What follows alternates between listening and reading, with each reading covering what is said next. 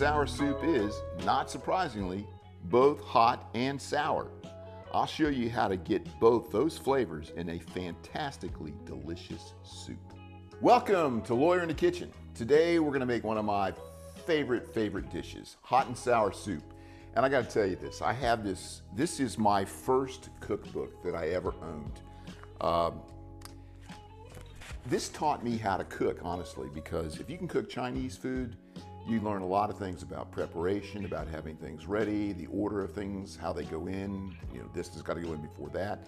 Anyhow, this was my first cooking book. I won't even tell you how old this is. And there's not an actual exact recipe for hot and sour soup in here, but it's one that I kind of followed from years ago. Now, what is all in this? All right, so we're gonna have pork tenderloin, about 4 ounces of that. You can tell it's been in the freezer because I'm gonna make it nice and cold so it's easy to cut thin strips. We're gonna julienne the strips. We're gonna do the same thing with the carrot. We're gonna put about 3 slices of ginger in. We're gonna use about a tablespoon of regular soy sauce, about 2 teaspoons of dark soy sauce, which apparently this is the most difficult thing on the earth to find because we went to 5 different stores to find this. And then we're going to use 1 teaspoon of sesame oil. We're going to have some shiitake mushrooms, but super important, shiitake mushrooms should be the dried kind, and then because they have more flavor, the texture is better, and there's some kind of ribonucleic acid issue with them having been dried first. But I've already got these soaking, and we want about 1/2 cup of those. It's about 1/3 of an ounce to 1/2 of an ounce dry weight. I'll show you that. This is fungus. It's also called wood ear mushrooms. This grows on, this is the stuff that's kind of rubbery, but it's got a fantastic texture, and you cut it thinly. You gotta have that in the soup. And then the thing about making hot and sour, the 2 things. The hot is white pepper with a little bit of red chili, and the sour is the vinegar. And people use different kinds of vinegar, but I will tell you this, plain old garden variety white vinegar is just fine. This is 5% acidity. This works fantastically. You could also use red chili oil. I'm not gonna do that because I'm gonna use the pepper and a couple of red chili peppers. We've got some bamboo shoots. I'm gonna cut those in small pieces. Fungus has got to also hydrate, but it only takes about 15 minutes. These things, the shiitake mushrooms, at least an hour, preferably 2 hours. Dried lily blooms, they take a little bit long too. I would rinse them once because they're a little strong. I've got tofu, and you might know everybody on the earth disagrees on whether you use firm tofu or soft tofu. I'm using firm because it sticks together better, it doesn't come apart, you can stir the pot without breaking it up into different pieces that don't look nice. We've got a couple of eggs, cornstarch, 8 cups of chicken broth. What's key about this chicken broth, that's why I'm not using base this time, is because this is low sodium. And you got plenty of salt in the soy sauce. If you need to add salt, it's always easier to do at the very end. All right, the first thing to do before you do anything else is take the pork and put it in the freezer. I would say at least 45 minutes because it's tough to cut meat as thinly as we want to make it without having it be pretty firm. We're going to use about 1/3 of an ounce to 1/2 ounce or so of mushrooms and all of the dry ingredients. So I'm going to put the scale on, and so I have an idea about where that is. And if we look at that, it's set on 0. It's about 2 of these mushrooms, but for 1/3 of an ounce, I'm going to go up to 1/2 ounce, so there's 3 mushrooms. And the way to do that is get some, not boiling, just south of boiling, nice hot water. And then one way to take care of this is to put some paper towel over it, and that will help soak it. And this needs to soak for at least an hour, preferably 2 hours. You want this to be completely rehydrated. So this pork tenderloin has been in the freezer for about 45 minutes. I'm going to take off about 4 ounces of that, which I'm just gonna eyeball as being about that. We're gonna cut this fat off of here. and then we'll put this back in the freezer and use this for something else. So Sharon was questioning my 4 ounces. Yeah, she was. You're the one who said, I wonder how close to 4 ounces this is. I don't think I'm lawyer. Let's look at it. That's pretty doggone close right there. All right, so we're going to cut this nice and thinly. We don't want them too long. This is probably the most time-consuming part of this. This is not a very good piece altogether here. A tablespoon of water, teaspoon of cornstarch,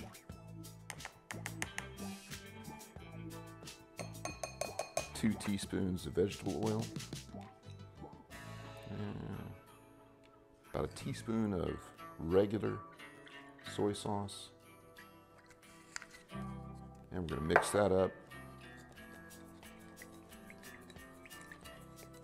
And we're going to put our meat in here and mix that up nicely. Just do that with your hands. This will help marinate it. The cornstarch will make this a little more silky. It'll also help this not stick together when we put it in the broth, so that the individual pieces of meat will be in the soup rather than all clumped up. All right, we just let that set aside till we're ready to put it into the soup. All right, we're gonna get the shiitake mushrooms. These have soaked for 2 hours. We're gonna cut the stems off. Cut these nice and thinly.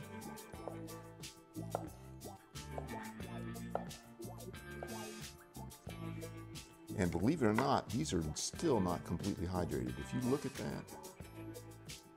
that right in there, but that will hydrate in the soup as it cooks. We'll just put these in first. And what I'm gonna do while I'm preparing everything else, I'm gonna go ahead and put these back in some water. This is a horrible name for something. If you look at this gelatinous thing, I mean, you're just going, can you actually eat it? And the answer is yes, and these are fantastic. You got to cut them thinly, but this adds total texture to the soup. It's the wood ear mushroom, and sometimes they just call it black fungus. Sounds equally disgusting. It's disgusting. But I will tell you this, you can get these already cut in thin strips in the bag. In fact, I have some. I just chose to use these because I think they look cooler. This is good, about that much right there. All right, so here are the lily leaves, lily petals, what are they called? I forget what they call. Anyhow, you want to just cut those down a little bit. We'll just put them in here with this.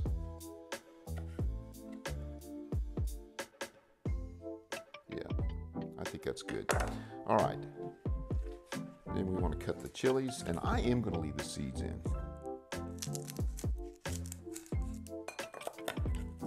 And you could rehydrate these if you wanted to. They will cook up pretty quickly though. Probably not all those seeds. And then we'll take those seeds out. All right, on the ginger, this won't take long because we're just going to put about 3 slices, and then we're going to slice those up. 3 thin slices of ginger, that's all we're going to use. And chop that up finally. All right, vegetable peeler on this.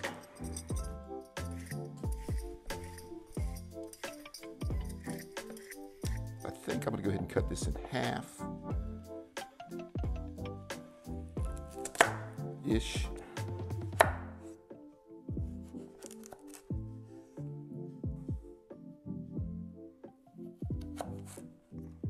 We're not going to use all this carrot, obviously. I'm going to put these in over here because I'm going to cut those. I'm going to cook those first.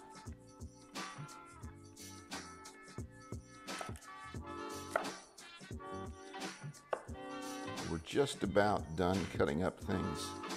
Now we're going to do the bamboo sprouts, nice and thinly.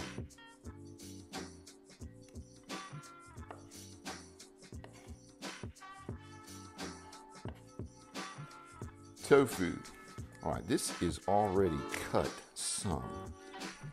All right, well, that's not cut much. This is about all we're going to use right here. All right, so we won't slice this, we'll just come straight up and down.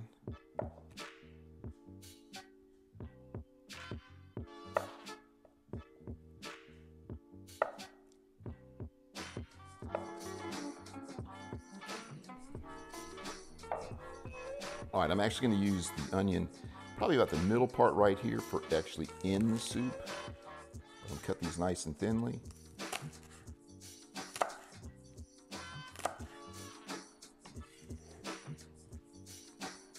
The tops, you could cut these on the bias, on the diagonal, and they look cool.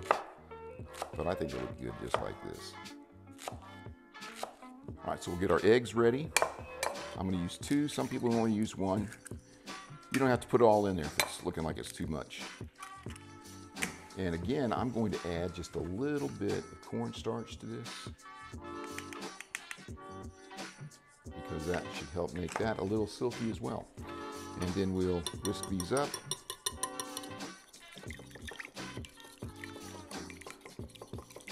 Some say hot and sour soup appeared as early as the Han Dynasty, which was 206 BC to 220 AD, one of the longest dynasties in China.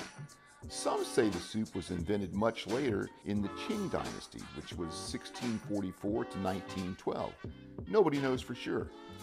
Originally, this soup was used for medicinal purposes for colds and the flu, and it's because of the clear broth, the vinegar, and the hot spices that it's good for chest and head colds.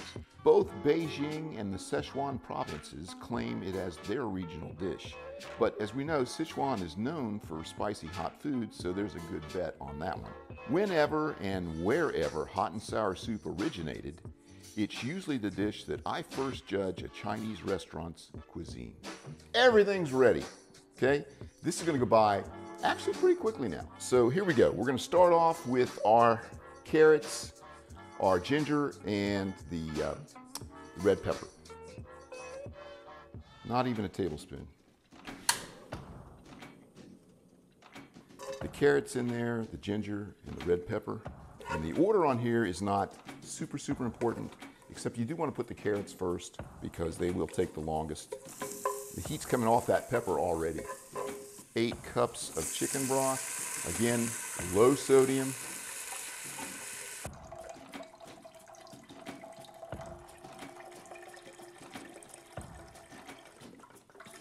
I'm going to dump this out, and then we're going to put some of the soup in here and separate this so these don't stick together. All right, so this is boiling, so I'm going to go ahead and put the mushrooms in and let them cook so we make sure they're completely hydrated. That needs to cook the longest next. And then I'm going to take some of this broth and just start to cook this pork.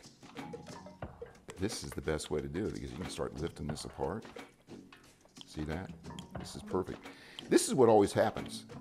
If you don't do this, it's going to clump up and get stuck to each other, and you don't want that. All right. There we go. Looking good. Fungus, lily leaves, lily petals, dried lily flowers is what that is. Dried lily flowers. All right, I'm going to wait a while to put the tofu in because even though it's firm, it can come apart very easily. At this point, I'm gonna let this cook about 8 minutes after it boils again, and then I'm gonna just simmer it. Okay, so this is cooked about 10 minutes, and I just tasted it. It has no salt virtually at all, not a lot of flavor yet, but we're getting ready to have some. So here comes a tablespoon of regular soy sauce.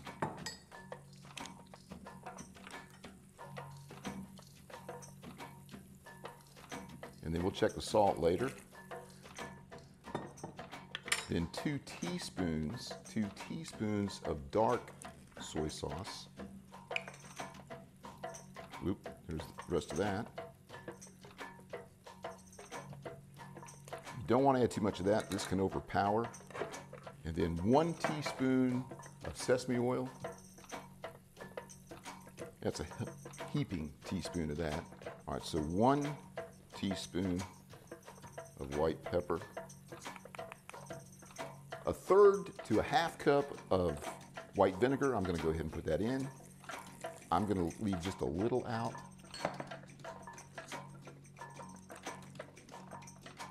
One-quarter teaspoon of sugar. I'm going to use soy sauce instead of salt. I'm going to put in about half a tablespoon more. And I'm going to go ahead and add the rest of this vinegar, so it's going to be a full half cup of vinegar. The vinegar made the difference. Just a little more heat, not much, about a quarter of a teaspoon. Now I'm going to go ahead and add the tofu. And nothing else should change the flavor, except it's going to be watered down just a little bit when we put the thickener in. Cornstarch slurry, make sure you mix it up again because it'll settle to the bottom.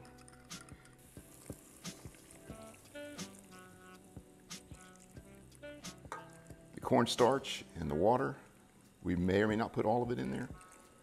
After it heats up again and you put the egg in it, it'll get thinner than you think it is. I think that's good right there. All right, we're gonna let it come back up. Stir these eggs up. I'm gonna turn it off and let this completely stop. I like that thickness there. I'm gonna get a whirl going on it, and I'm just gonna drizzle it in a circular fashion. And we let it set. It is cooking. That's so cool. That is cool.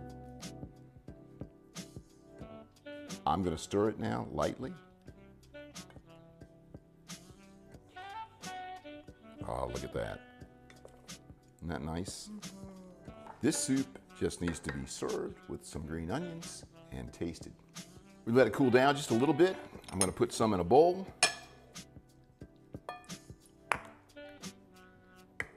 Put a few onions on here. All right, here we go.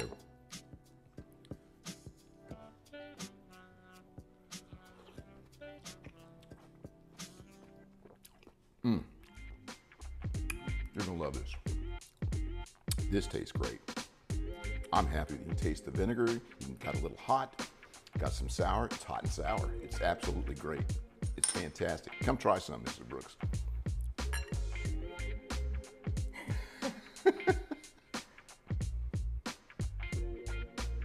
Ooh, that's very flavorful. Isn't it? Yes. You get one of those. You got to get one of those mushrooms. Oh, What? go ahead. Try it with a mushroom.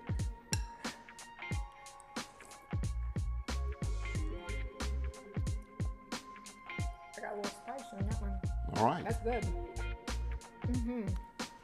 Perfect. All right. If you like this video, I'd appreciate it if you like and subscribe.